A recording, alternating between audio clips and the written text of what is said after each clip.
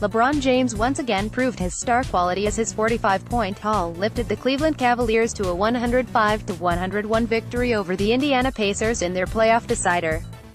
The Cavaliers have reached the NBA Finals in each of the last 3 seasons, but the Pacers have proven a stern test for them in the first round of the postseason, leveling the series at 3-3 earlier this week.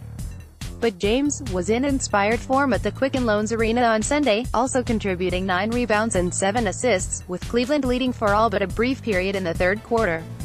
Tristan Thompson contributed a double-double for the Cavs, registering 15 points and 10 boards, while Victor Oladipo was a standout performer for the Pacers by amassing 30 points, 12 rebounds and 6 assists.